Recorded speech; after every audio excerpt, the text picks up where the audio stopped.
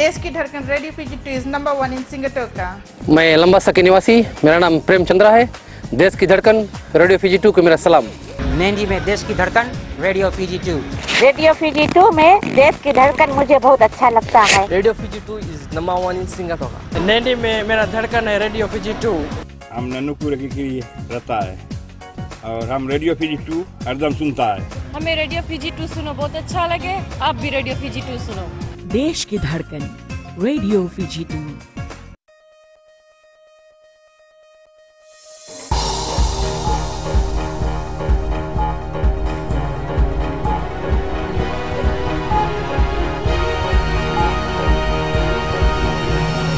In this bulletin, police officer appears in court for allegedly raping his stepdaughter.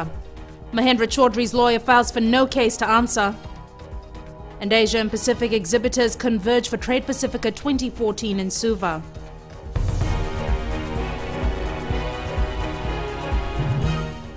Good evening, I'm Jackie Spate and this is FBC News.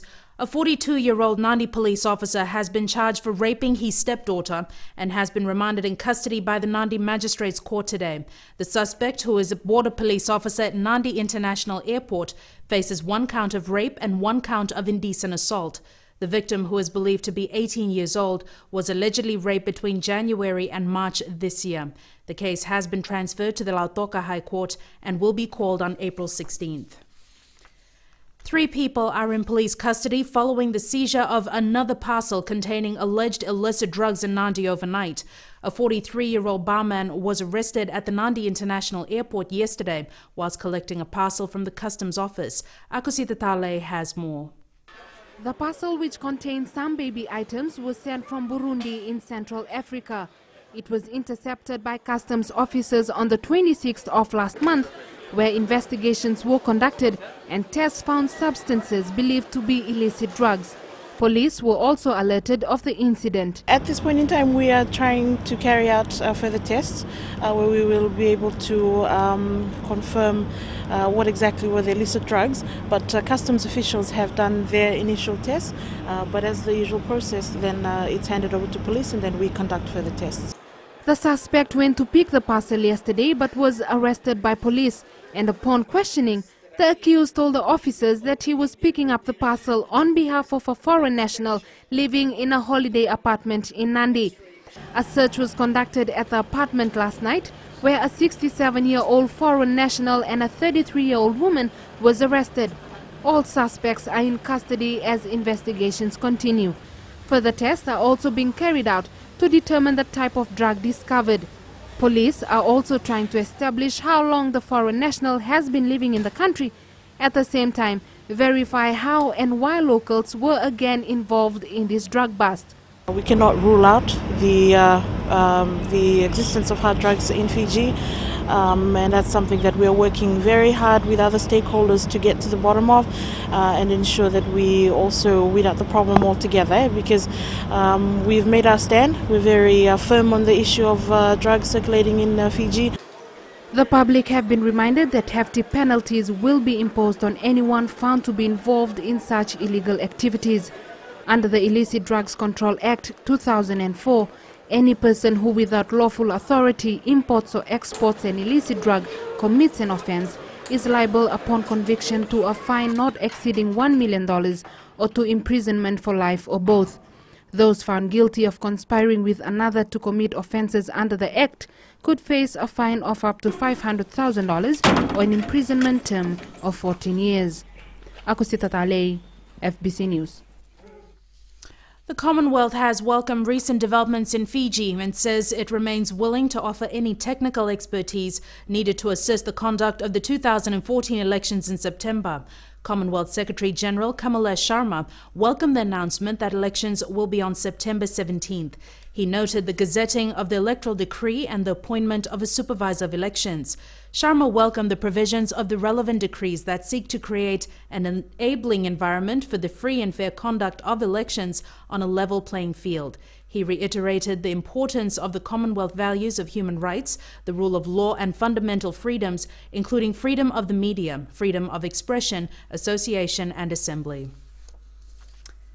About 100 exhibitors from Asia and the Pacific, including Fiji, are convening in Suva for the largest trade exhibition called Trade Pacifica 2014. The focus of this year's exhibition is agriculture, aquaculture and tourism, with special themes on women in business and youth entrepreneurship. Mika Longa checked out the displays at the Vodafone Arena. After months of preparation that involved logistical arrangements covering the region, the trade exhibition was officially launched last night. It's something that must go on. It cannot be one of those regional initiatives that we only see a couple of years of it and then it fades away. Your Excellencies. Syed Qayyum has stressed the importance of recognizing the different comparative advantages that individual nations have, an issue Pacific countries must take heed of. Fiji, as an advocate of regional integration through trade, its Permanent Secretary for Trade, Shaheen Ali, says Pacific trade is still slow and impeded amongst our region, thus are facing unique challenge in terms of participating in international trade.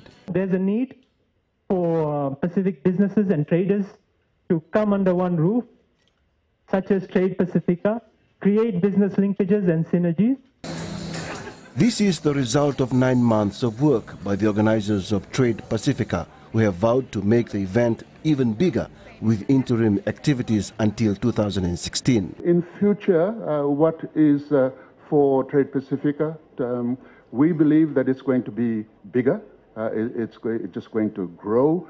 The exhibitors here have a common goal to find new partners, investors and clients, and also test the marketability of their products, both in the Pacific and overseas. With our little business, we are targeting the standard of internationally. My main aim of participating at this work exhibit is to talk to as many consumers as I can. There's been quite some people coming down and looking at and seeing our products. We are pleased to be... Trade Pacifica's gold sponsor ANZ says the bank's participation is indicative of its role in trade and investment development across 33 countries in the Asia-Pacific region, Australia, New Zealand, Europe and America.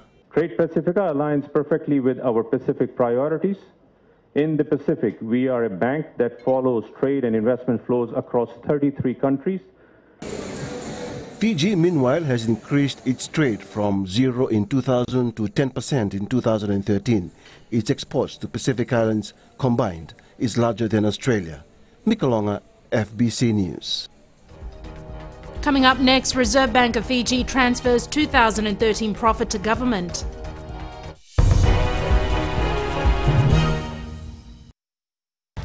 Today FM is #1 here in Singatoka. We love Today FM in Lambasa. It rocks! My favorite station in Nandi is Today FM. Listening to Today FM. Today FM rocks in Suva.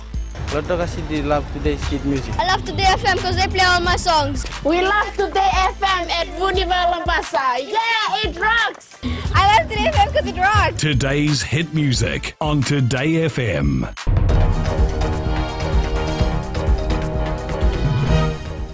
Welcome back. This is FBC News.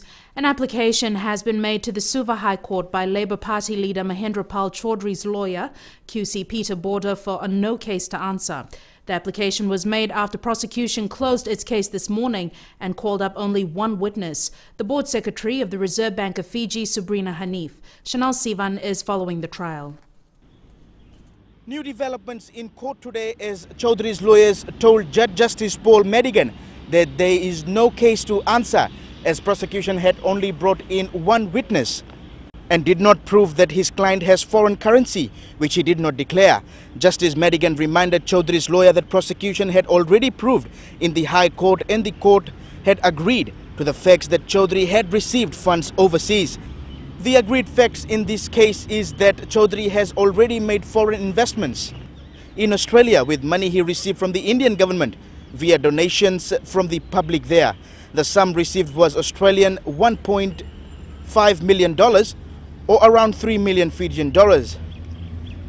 It's also agreed this money was given to him in form of donation to settle his family in Australia after political instability of 2000 in Fiji. Chaudhry then moved back to Fiji and did not bring this money to Fiji. Under the Exchange Control Act, Fiji residents must bring money kept overseas to Fiji and must keep those funds in an institution authorized by the Reserve Bank of Fiji. The agreed fact states that Chaudhry failed to do this and went on to extend his investment abroad in 5 different banks in Australia and New Zealand. These banks were Commonwealth Bank of Australia, the Commonwealth Management Investment Limited, the ANZ Bank New Zealand, Perpetual Investments Australia, and Colonial First State Income Fund account with Colonial First State Investments in Australia. According to the agreed facts in court, none of these institutions were authorized. In terms of the Exchange Control Act, the witness Sabrina Hanif told the court any Fiji resident who wishes to open an account overseas needs to seek the approval of the Reserve Bank of Fiji. She says Chaudhry did not get the approval of the Reserve Bank of Fiji. The case continues tomorrow in the Suva High Court. Chanel Shivan, FBC News. A 73-year-old man is the country's latest road accident victim. The man was travelling in a vehicle with 5 others when it went off the road at Tangitangi in Tavua last night. Police spokesperson Ananai Soro says the driver and 2 other passengers are still admitted at the Lautoka hospital, while 2 others have been treated and sent home. Right now, we have not gone to the extent of questioning the driver, at least, because he's still admitted in hospital. Until health authorities will give us the go-ahead or the approval or the green light to question him, then we will do so. So at this stage, we're just awaiting the post-mortem results. The road death toll stands at 14, 2 more compared to the same period last year. A 30-year-old man charged for causing death by dangerous driving has been released on strict bail conditions by the Nandi Magistrates Court. Anuresh Mani appeared in court today and was released on a $2,000 bail with sureties. Mani has been placed on a travel ban and has been told to surrender his passport within 14 days. He is accused of causing the death of 26-year-old Ashmita Singh, who died in a fatal road accident at Waimalika on Saturday. The Reserve Bank of Fiji transferred $39.9 million to the Fijian government today. This comprised of its total profit of $31.9 million for the financial year ending 31st December 2013 and $8 million representing 1/5 of the balance of the revaluation reserves account as per RBF Act. Governor and Chairman of the board Barry Whiteside says the amount is higher than last year, prior to 2012, where they made $35.4 million. Whiteside says this indicates the improved profit achieved in a challenging global environment as the returns on foreign reserves. He adds the outcome they achieved is a combination of high income as well as containing expenditure in 2013. A former minister in the SDL government who was sacked for insubordination has been taken to court by owners of a shop he was renting in New Zealand. It's alleged Rajesh Singh rented at Mount Roskill shop in Auckland and did not pay any rent from December 2012 till being shut out of the shop in February this year. This couple, Abdul Rahiman and his wife Tahara Bibi Patel, are claiming $32,000 in rent arrears. He hasn't paid 16 months, 1 single cent for rent or anything, and he said, I'm overcharging you. There was $480 rent plus 100% outgoing, that's what he signed. And if he was overcharging, why did he wrote through his lawyer? He says when he got a house, once he sold his house, he'll pay in full. But his house sold quietly, he sold the house in July last year. And he didn't pay, and after that, he started making all these accusations. The civil proceeding is now being met by a counterclaim of $2.5 million by the former SDL minister. I've sued them. I've put a counterclaim, loss of business, damages, and stress, and general damage for this defamation. I was a minister in the government, and so I've just told them that's why the $2 million sue is there for defamation. According to court documents obtained by FBC News, Singh claims if he was in Fiji, he would be making that much money. We turn to sports now, and welcome back, Jamie. What's the latest? Good evening. Coming up, Fiji's 7th side return home with the Tokyo 7th title and a long list of injuries, and Oceania Football's Auckland City wary of island teams. Details after the break.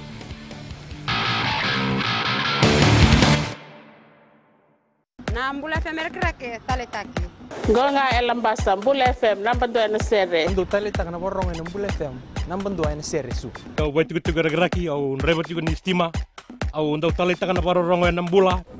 Bola bena Fiji Mbula FM number 2 e singa toka. Bula bina era roga Bula FM number 2 tikonga Bula FM number 2 and share.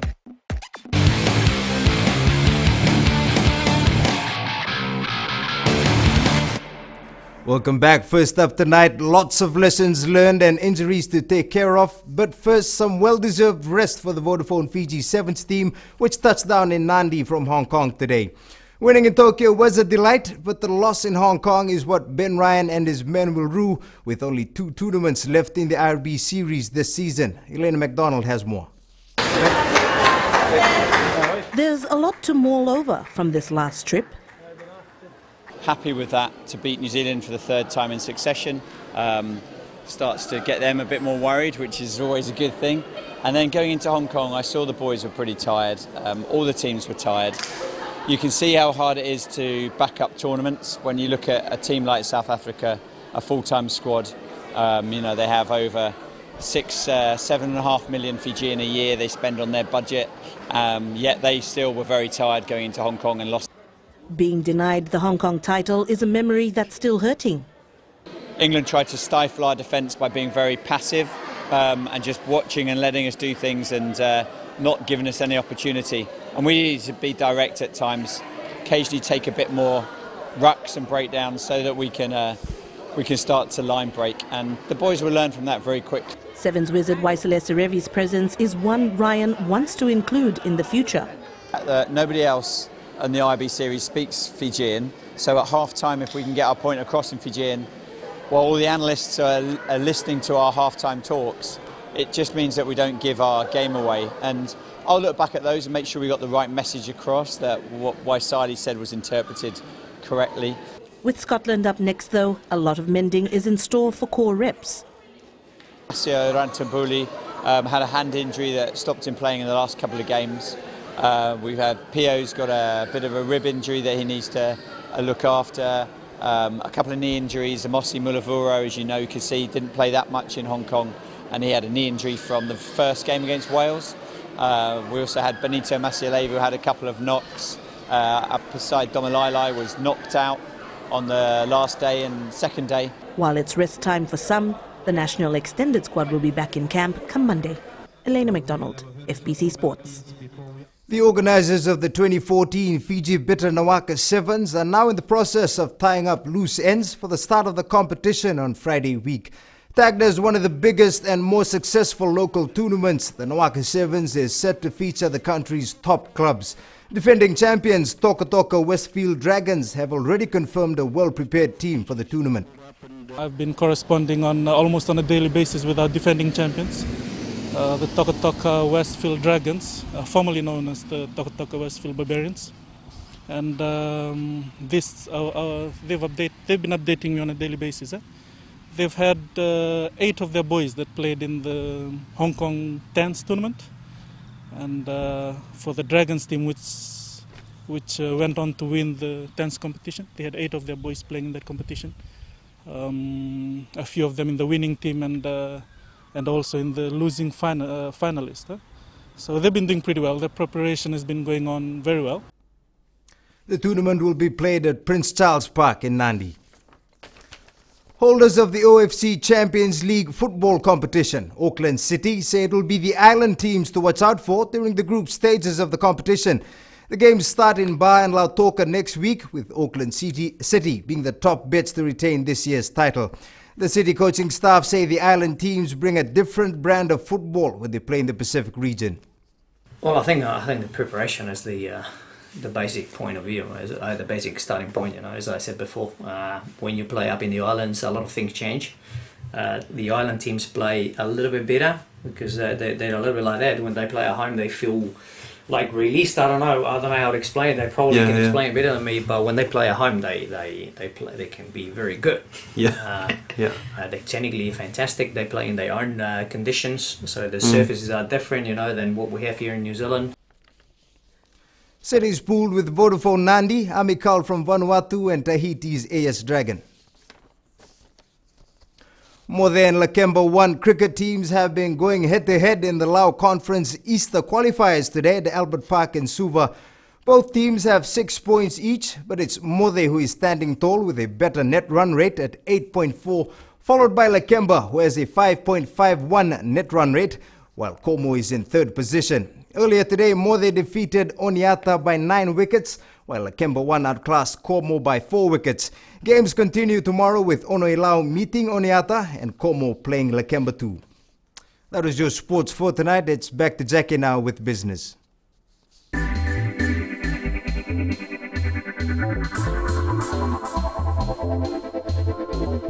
Digicel Group has entered into a conditional sale agreement to purchase Telecom New Zealand's 60% shareholding in Telecom Cook Islands Limited.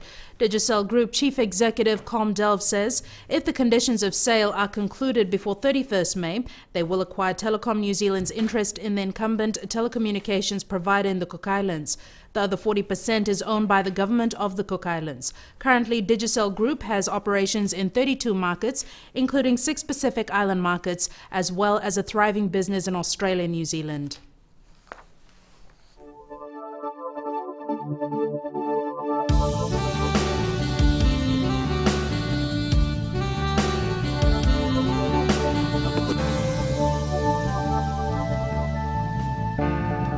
Well, the time now, and I'm sure you're going to tell us we had a mixed bag today, Jen. Glad to know you've been paying attention all this time, Jackie. Yes, we did have a mixed bag today. Sunny conditions in the morning for most centres, with cloudy conditions taking over in the afternoon. The capital was the only centre to have both clouds and showers today. Suva joined Savu Savu with the lowest temperature. Both centres are on 29 degrees Celsius. 30 was the popular number in the Western Division, while Mombasa is still the warmest on 33. It's around 31 degrees Celsius for our friends in Port Moresby, Papua New Guinea, and 24 degrees Celsius for Port Vila, Vanuatu. Looking at tomorrow's weather, it's another mixed bag to look forward to, so do take that umbrella along just in case. For mariners, southeast winds will be at 15 to 20 knots for Kandavu and Vatuira passages with moderate to rough seas. Finally, for our photo, I've got Wainimala River behind me, and right now I feel like wearing a life jacket. Thanks so much for that, Genevieve. A quick recap of our headlines today. Police officer appears in court for allegedly raping his stepdaughter. Mahendra Chaudhry's lawyer files for no case to answer, and Asia and Pacific exhibitors converge for Trade Pacifica 2014 in Suva. This week's poll question, we're asking, should women form their own political party to contest the September 17th elections? Visit our FBC website to take part.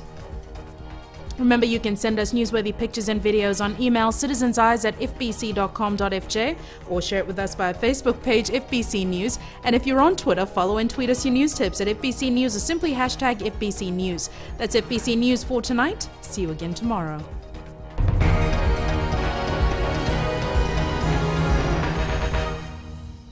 Mirchi FM is #1 in Singapore. और किसके सुनिए यार, हमारा एक सच्चा साथी है मिर्ची एफएम लंबा सा। I love Mirchi FM. It's so hot. देखे में लाल लाल, खाए में हाय हाय. Tangi tangi tauwa में Mirchi FM is hot. Here at Rugby Town, Singapore, love listening to Mirchi FM. Mirchi FM, it's hot. Mirchi FM is #1 in Suva. It's hot. हम वहीं लंबा सा में रहता है, तो क्या बताइए हम मिर्ची एफएम सुनता है। Mirchi FM, बहुत जुलूम जुलूम. Mirchi FM, it's hot.